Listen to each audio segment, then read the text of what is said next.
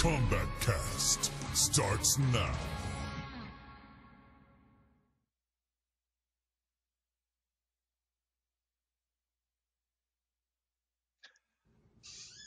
Hello and welcome to the final Kombat Kast. Oh, there Derek is again.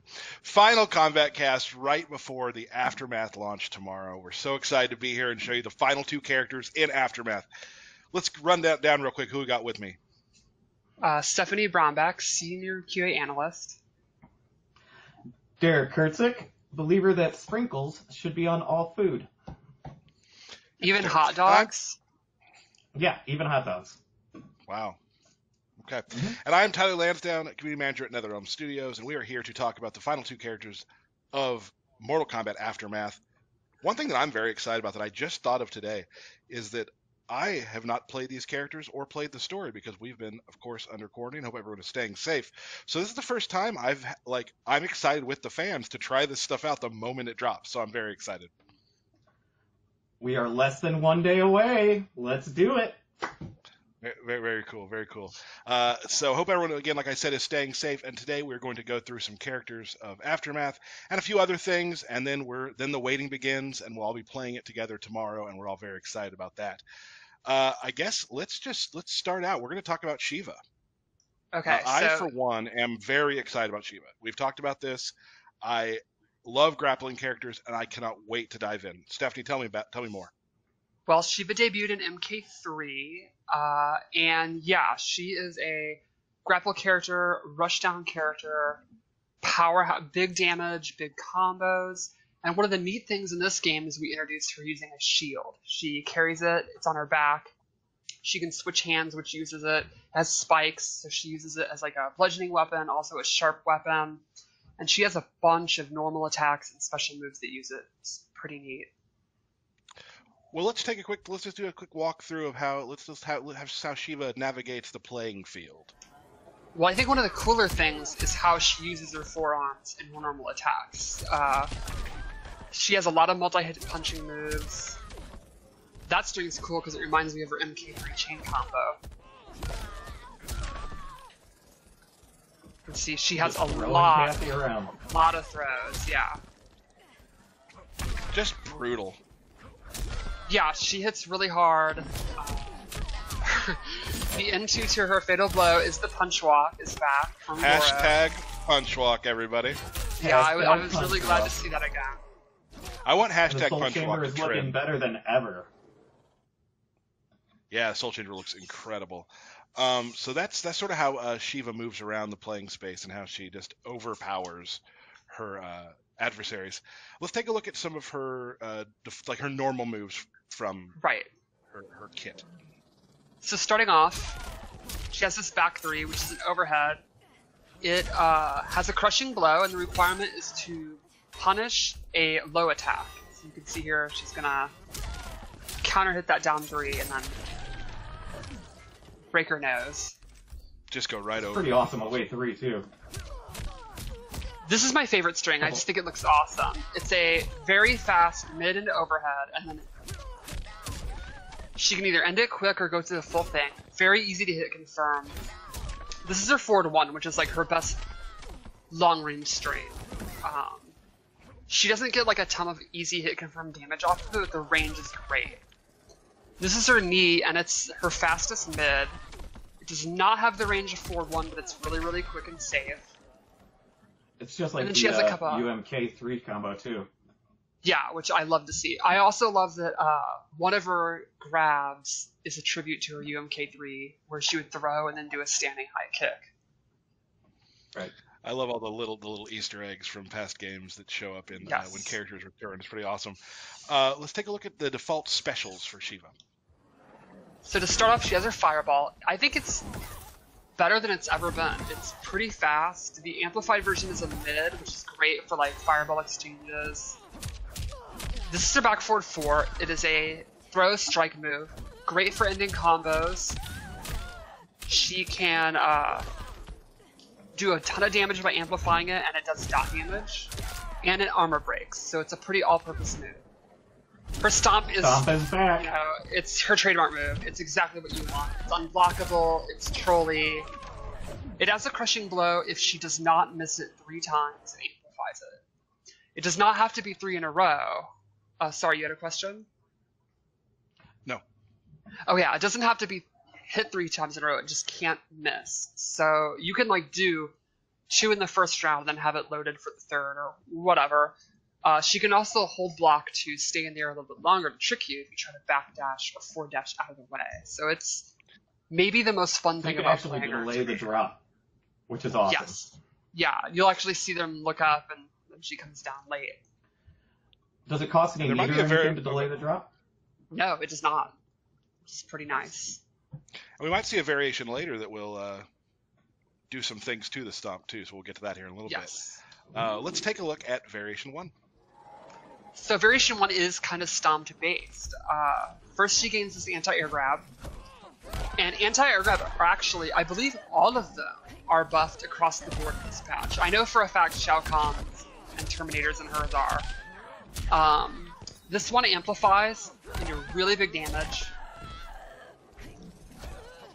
And it's great for if the opponent is trying to jump out of her stomp move. So you can see here she gets a juicy combo.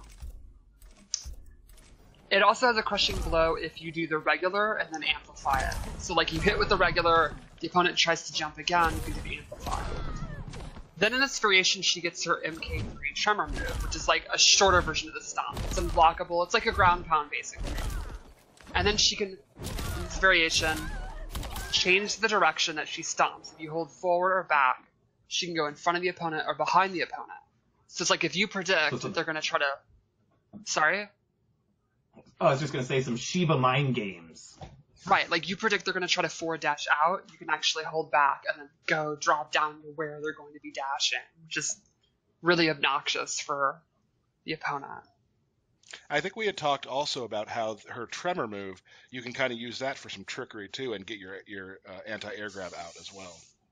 Yes, when tremor and anti-air grab are equipped in the same loadout, she can actually do the anti-air grab as an amplify. So what I mean is like you can do the tremor, amplify it to hold up, and she'll go into the anti-air grab. So if they try to jump over the second hit of the tremor, you'll actually grab them out of the air and then get a combo, which is super fun. So it's like more mind games. Yeah, so it's almost like two abilities are linked together and have this added benefit if you use them together. Right and on. its skin's kind of like a classic throwback too. Yeah, it's really cool. I really like the hair. She has the default mohawk is super cool. Then she has a bunch of different helmets and then a couple of different hair options. Right on. Let's take a look at variation 2. So this one is shield based. She gets 3 different special moves. She gets a shield charge, which is great for closing space and it leads to combos. She also gets this shield spin. When you amplify that, she knocks them away and this is a crushing blow. And it's for just doing it 3 times. So the third time you do it, you're going to get really big damage for your combos. And then she gets this shield toss, and this replaces her standard fireball. So this you can hold it, and it will absorb projectiles, like blast through them, into a crushing blow and do additional damage. So like, if she holds it, releases it, Sub-Zero does Ice Ball, it'll go past his Ice Ball, blow that up, it's off screen, and then she gets a crushing blow. Awesome. That's great. So more of a weapons-based version of Sheeva for that one. Exactly. So she gets counter zoning, better mid-range, and then probably the best combos, or some of the best combos she can have. Let's take a look at the final variation, which I am super excited about. Yeah, this one is super fun to me. It's 50-50 mix-up based and rushdown based. So she gets this Death March, which is like a stance. She can start charging forward, and you can cancel it. Or you can let it go and do the Big Boot. The Big Boot's a high, but it's plus on block. And it has a crushing blow if you let her run across the whole screen. And then she also has other options from it. She can do the back 3, which I showed earlier, like just the overhead. She can pop you up and get combos. So it's like combo starter, mix-up tool, cancel tool, all in one. And then she gets the slow grab. And this leads to an amplified, which sets up dot damage, and the dot is if they backdash or try to jump out, so it like limits their mobility, or they're going to take a bunch of damage. And then she also gets a crouch grab, and that leads to a combo starter as well. And she can actually do that twice in the same combo to cash out for like big damage. Oh man. So see, you can see she has a crotch grab and a low grab, which is the mix-ups like sell themselves. She can do like any of her overhead strings, do the low instead. She can mix up the back three overhead and the low grab. She can just run up and just do them raw. Like, this is the version for sure if you just want to do high-low mix-ups all day, that's what I want to do. And just grab, 2-player animations all over the place, like just exactly what I'm looking for. I'm very excited to play Sheeva for sure. Right, like a simple example Tyler all over it. would be her back two is mid overhead, and you can do back two and then cancel into the low. And that's going to keep them guessing. So the options are unsafe, but it's like high risk, high reward play style. Like it's a total YOLO, like just go ham, mix them up. You're going to do a lot of damage. You're going to take a lot of damage if you're wrong, but Shokan don't care. Right. And just like Fujin, there, a lot of different types of players will want to play her for the different variety of variations she does have, because they all play very differently.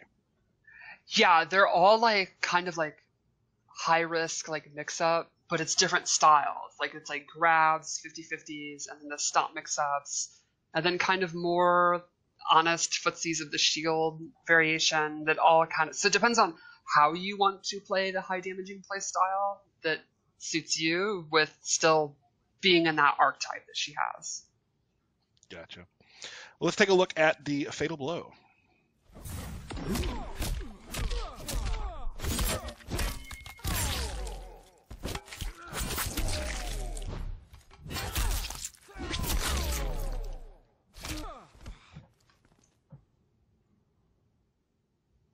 So I think cool. she turned out the retrograde. Oh my! Yeah, I was excited when I heard that she was going to be in the game, and now that I've seen how she plays, I'm just like everybody who's watching the stream right now. I just want to play the game. And yeah, that'll be coming very soon. By the way, my favorite thing about retrograde. Okay, so the projector is cool, but the classic arcade games in the background is like Rampage World Tour and Primal Rage are back there. Like, come on, that's amazing. I like the hanging Let's take a look at the cardboard cutouts. I think that's my favorite. Oh, yeah. Those are incredible. Absolutely. Let's take a look at the fatality. I think this is maybe my favorite in Aftermath.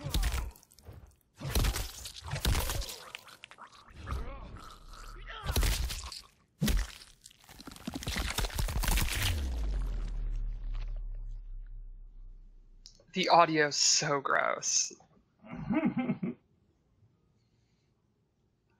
I want to give big ups to the social team who put that. You probably all saw the meme they did with the reporter and that fatality last week. That was just perfection, like so good. Yeah. So that right there is Sheeva. Sheeva, and we'll be playing her tomorrow. Grabs, mix-ups, just a ton of damage, maybe a little YOLO, and that if that's what you like, let's go.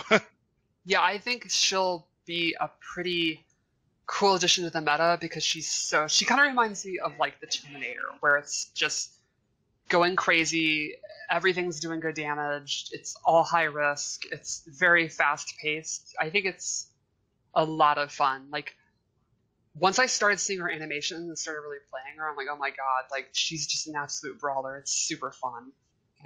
Real cool. And she also has a lot of cool moves too that we're not showcasing as well. Yep. Yeah, she has there's a lot of stuff that like that weren't in a tournament loadout that are pretty neat too. Mm-hmm. Be able to explore those tomorrow when Aftermath launches.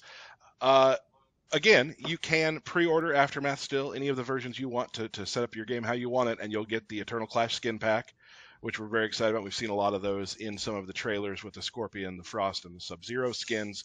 Super fantastic. Real quick, before we move on to RoboCop, which I'm also excited about, we're going to talk. There is a balance patch coming with this for the game, and there's Stephanie was just going to go through a couple things you might see in that, and we'll let it come out for you all to read it later to see what happens to your characters and whatnot. But Steph, you want to go through a couple characters right now? Yeah, so I chose 3 to go over, and this is not the complete thing. So there are a lot of balance changes, but they are somewhat small. We took a lot of look at like frames, a lot of damage changes, but we did not want to change like everything about the game. Like it's not like a massive reworking. We're pretty happy with the meta and balance of the game right now, but we did want to look at some of the minutia. So I picked 3 examples of characters that are getting some pretty cool buffs. First is Raiden. So his back 1-2 is like his main footsie tool. That's the main min-range move you want to do, and it's now a little bit safer. And the cool thing is the throw at the end, back 1-2, 1+3, is now an actual throw. So if the opponent tries to like jab him out of it, he'll actually interrupt and then grab them and get the damage. So they could, if they read that, they can punish it, but if they're reading that and trying to duck it, then they're not doing the full punish that they normally would. So it makes his neutral game a little bit safer and a little bit more of a guessing game to use, which is cool. We also looked at the crushing blow requirement for his electric fly, the torpedo.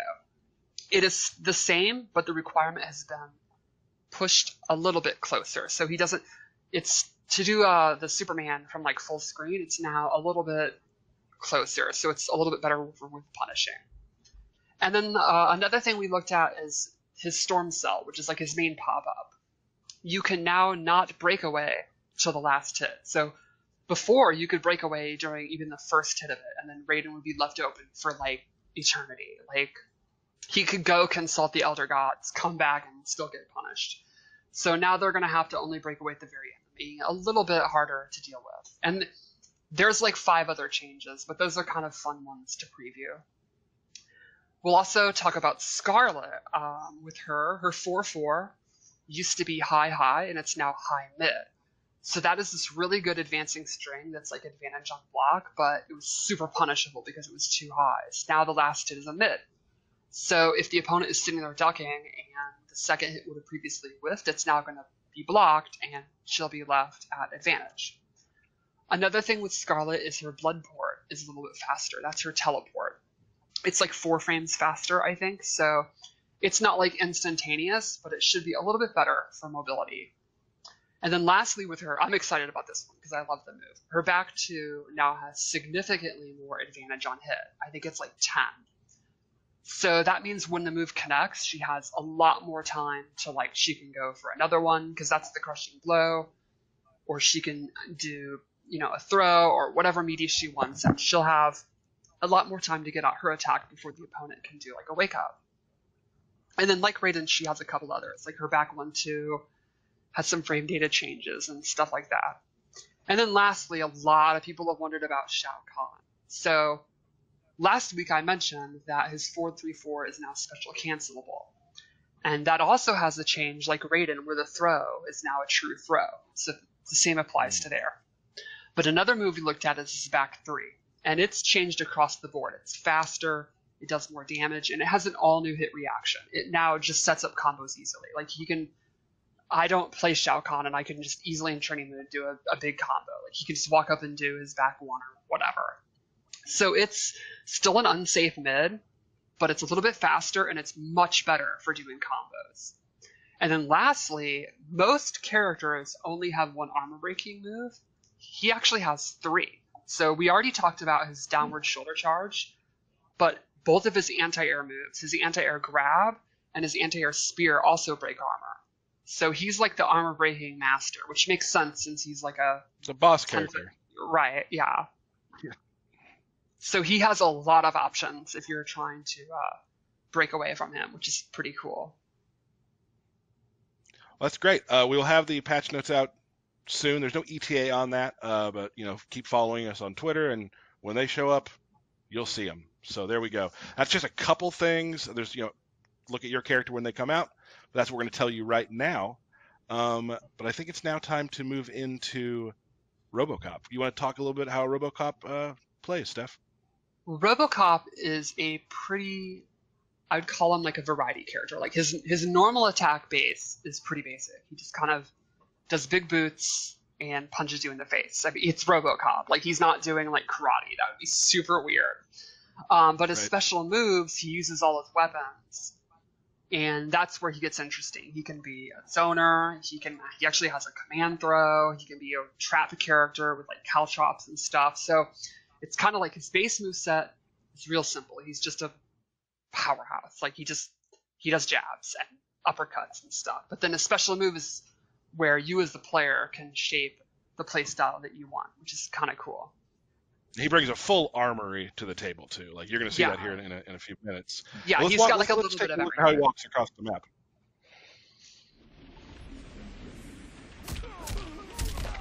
So this string is 4-2, and it's kind of like his baseline like go-to string. It's got a crushing blow.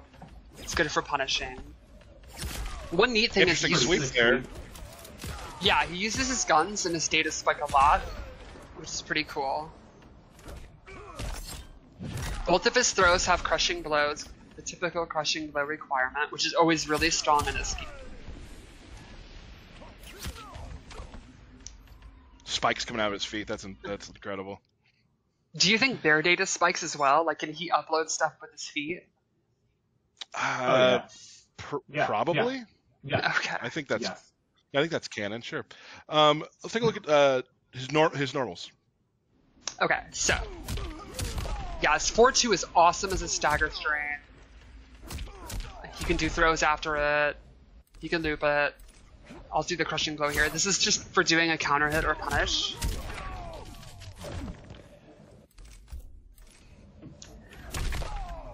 This is Robobop, his back too. He just bops you and it's like his combo starter. Robobop. So this is interesting. His back one is like his fastest hit. And the bombs are part of the normal. You can do close, medium, or far. So it's like a special move, basically. His back three is a low with really good range. He doesn't really have like a great overhead to mix them up, but it's pretty good. And this is like his main pop-up, forward 4. Really good range, decently fast, but the last hit's a high, so you can just duck and punish it. So you can't just do it willy-nilly, but if you like whiff in front of him, you're gonna get hit by that and bigly damage. Bigly damage. Let's take a look at some specials from the default. So this is his default loadout. He of course has the Auto 9, and it is a great projectile. It's super fast. You can amplify it for really good damage. And the Cobra Cannon is awesome. So probably the notable thing here is the pushback on block when you amplify it, which I'm about to show. You go way back. So if you're trying to slowly It's a advance cannon. through his... Yeah, I mean, it makes sense. And while it's a high, the other two hits are mid, so if you're trying to slowly advance, he can push you way back and just start that zoning over again.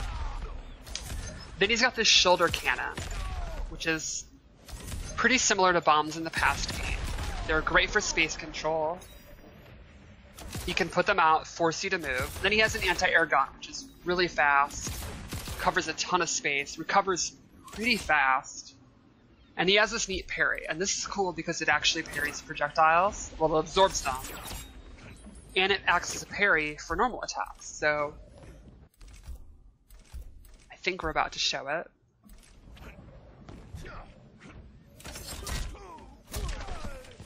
And this has a crushing blow, and the requirement is to parry a wake-up attack. And this is one of my favorite crushing blows in Aftermath because it's simple, but it's so satisfying.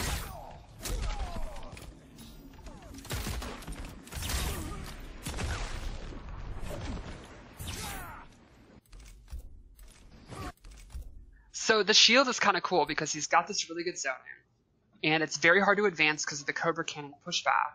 And if you try to counter with your projectile, he can absorb your own projectile. And then even when you get in close, he has a parry. So it's pretty cool. I love the And new then reaction when the Kano had, where when you did the grab off of his wake up was really cool. And then the shoulder cannon, that's directable, right, Stephanie? Exactly, yes. You can put that And in then front of also where they're if- going to be behind them. Yeah. And if you amplify it, it gives it different properties to how the shoulder cannon will actually work. Regular base, it will just knock you over and do more damage, but variations have different versions of it that we're probably going to see pretty soon. Ooh. Let's take a look at variation 2. Well, this is variation 1. Oh, what variation 1? Sorry, my bad. So this has a command grab, picks you up with status spike, and the fun thing is if he amplifies it, he can turn you around or actually carry you for a little while for really far wall carry, and it's super fun to do because you're picking him up like you're a child or something. And this has a crushing blow. It's true. For punishing a wake-up roll. So like the idea would be if you throw them into the corner, you think they're going to try to roll out of the corner, roll past you, you pause, do that, they're going to take a lot of damage. Then he has this advancing or retreating auto 9. And he'll slowly walk forward or back, and you decide at what point you want to let it go, or you can cancel it. You also look really intimidating, which I think is important. The animation team nailed his walk, too. It's so good, right? Oh, man. And then lastly, he gets these amplified bombs, which, as Derek was saying earlier, have a different reaction. Now they shock you, and he gets a combo starter. So this variation has a command grab and significantly better space control with his bombs, like the reward is better. Awesome. Love the command grab there and being able to turn around and just walk with them. That's awesome. It's very, very fun. It's, yeah, very obnoxious. Let's take a look at variation 2. So this one is probably the best zoning one. His auto 9 becomes this low gun. It hits mid. I'm just calling it low gun because he goes low. But this is super fast, and it has a crushing blow for going under a projectile. Ooh. Man. Hate to see that Does happen. that all the time. He also gains this flamethrower, which is awesome for pressure. Because, you know, they're not knocked down, and then he gets a lot of advantage. He can go up, do his forward 2 pressure, do a throw, whatever. If the opponent hits a button, they're taking a huge risk. And then he gains this rocket, which to me is the star of this variation. It is awesome. It is super fast. It has a long trail. It's really good if the opponent's jumping around like a maniac. It will anti-air like crazy. It is a high, but it's very difficult to react to. It's like one of those projectiles where the opponent's going to use a lot of mental energy, just kind of looking for it to duck. All right. And so basically, and I love the skin there too. So with like that variation, you basically would kind of want to zone for a while, and if they start to get close, use the flamethrower to push them right back, right? Exactly. So it's like pretty good mix up close to the flamethrower, and then I think the best zoning that he has for sure, and counter zoning with the crushing blow from the low gun. Yeah, that's a wild crushing blow. That's all I'll say. Let's go into variation 3. So this one is like trap-based, kind of. But first he gets this shoulder charge. This is his armor-breaking move. And it has a crushing blow on by itself for countering from full screen.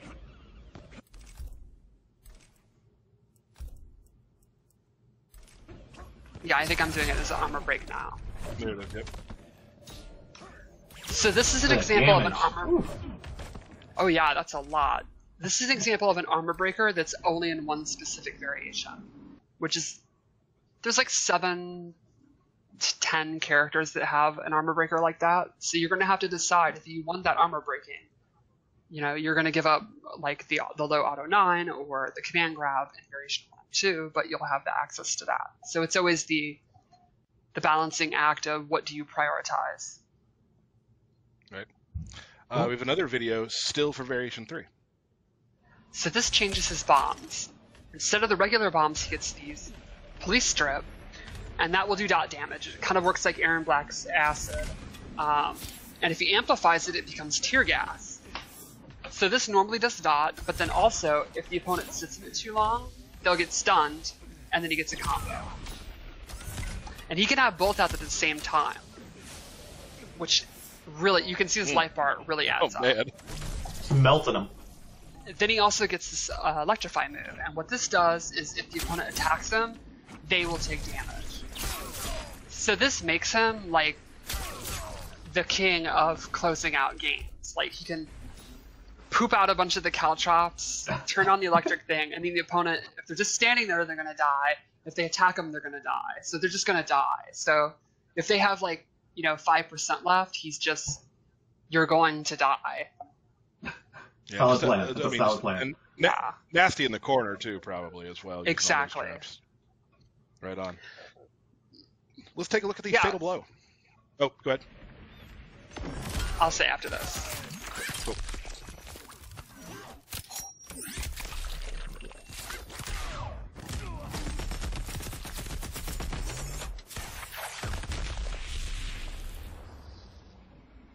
I love Ed 209. The roar always gets me. That's so awesome. Oh yeah. Why does he roar? Because he can. So you were gonna say something before the Fatal Blow there? Just overall, you can see what I mean. Where his normal attacks are just, what are my 3 ranged moves? Like, what, there's not a lot of complex stuff here. But then his variations, the special moves, are where it's like, oh, I feel like being a grappler or a zoner or a trap-based character or whatever, which is a pretty neat design thing, I think. Absolutely. And let's look at a fatality.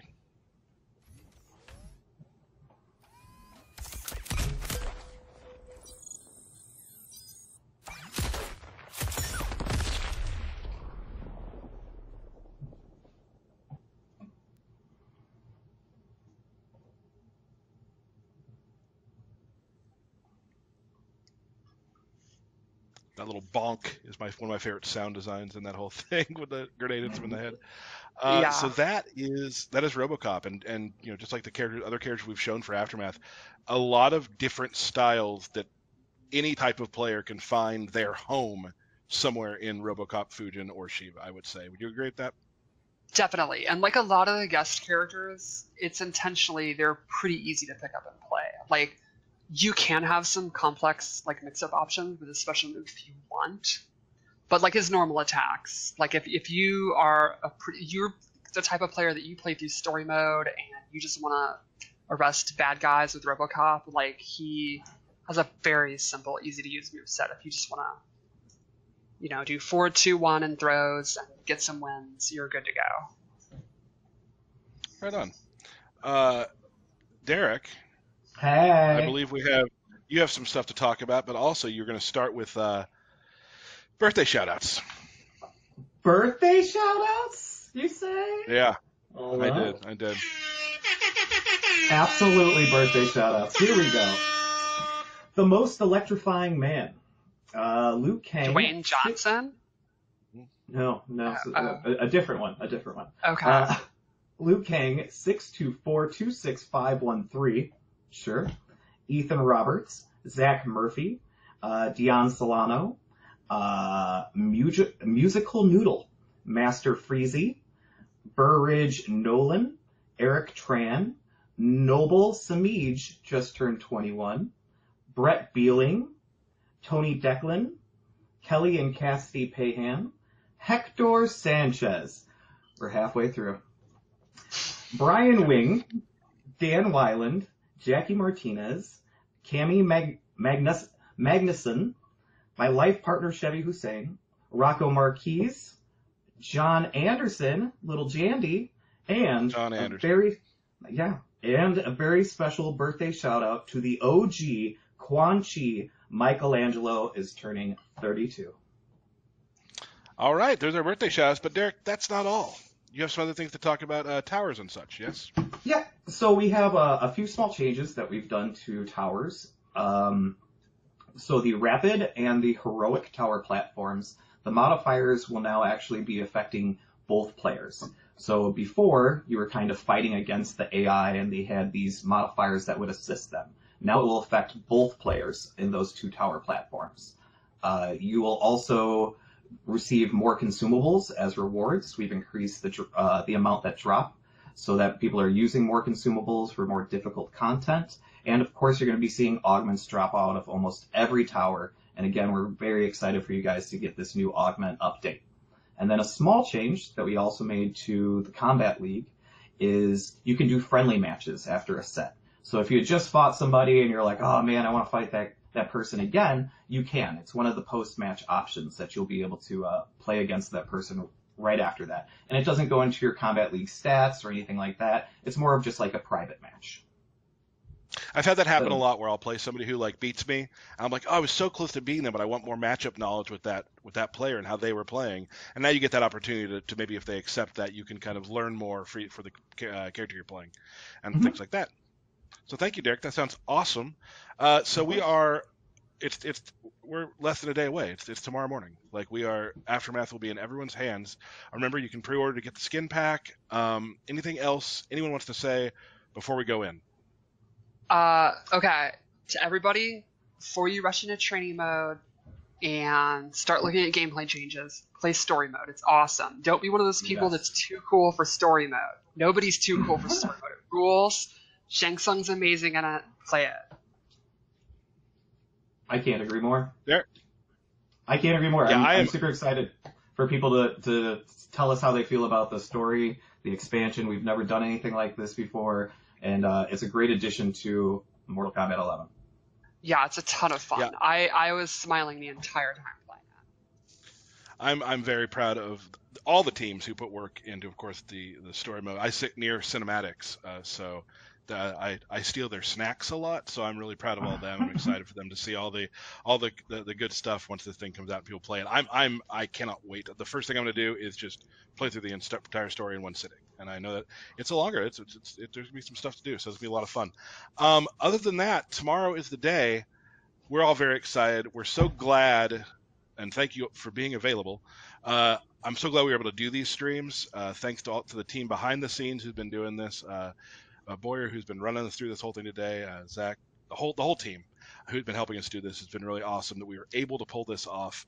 And now we just have to wait for Aftermath to drop, and we're all very excited. So I guess until then, we'll see you again on the Kombat Kast soon. Everybody, please stay safe and enjoy Mortal Kombat Aftermath.